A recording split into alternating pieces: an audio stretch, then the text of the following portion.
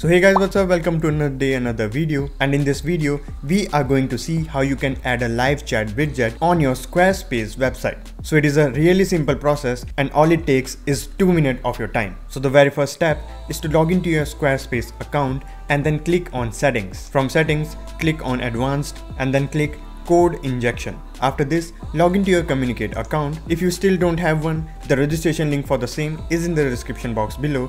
You can register now for a 30-day free trial. Once you are logged into your Kommunicate dashboard, click on settings and then click install, and from the install section, click web and then click copy.